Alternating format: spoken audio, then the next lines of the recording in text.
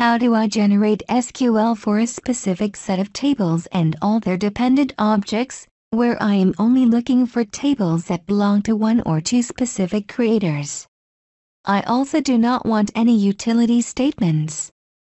RC Migrator can be used to generate pure SQL. The SQL may not in fact be executed at all, but may be used in order to provide information about the contents of the DB2 catalog to users who don't have access to it. It could also be manually altered and executed on another location than its original source by developers, for example as the starting point of new work. In this case they don't want any utility statements generated. It could also be used as input to a DDL to SSID compare on another subsystem, which does not have connectivity to the source subsystem. Let us see an example. First, create a RC Migrator migration strategy. On the Create Migration Strategy screen, place an E next to table in the primary object type specification. E stands for Explode. This option will select all of the chosen primary objects and all their dependent objects, which include indexes, views, etc. Next we need to specify the specific creators that we are targeting.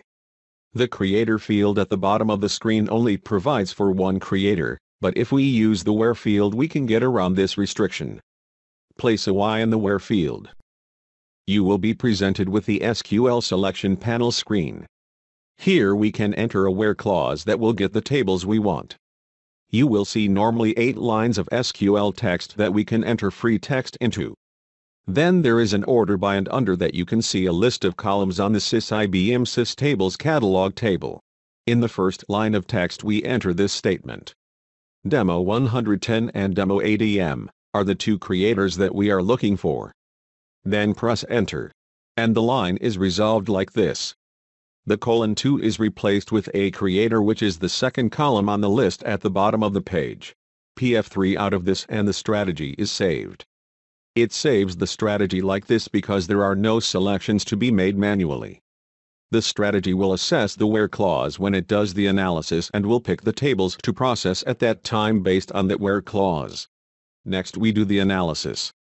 We want RC Migrator to produce only SQL. No utilities or other syntax that is not SQL. In strategy analysis options, we select these 3 options. No auth set to yes will produce no.auth authorization ID statements to clutter up our SQL.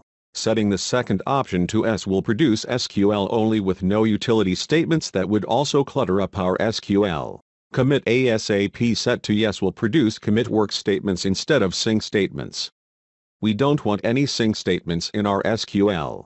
When finished with these settings, PF3 back and submit the analysis with these options. When the analysis is finished, you will see the usual RC Migrator header information and the impact analysis and change analysis reports. Note the options that we selected. The analysis will contain only the tables that have creators that match our in clause with all the indexes, views and anything else hanging under the tables.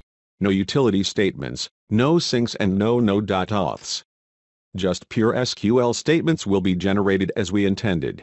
The SQL where clause could be augmented to be much more particular than this example, depending on your requirements. The SQL can then be used by developers as they generally don't want to know or need to know what table spaces their tables have been created in. The DBA normally worries about such placement and storage allocations.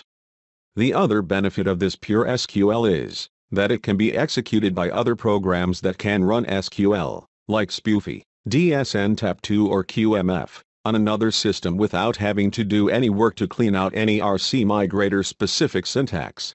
On CA support, you can find a document with more details. Thank you for taking time to watch this video.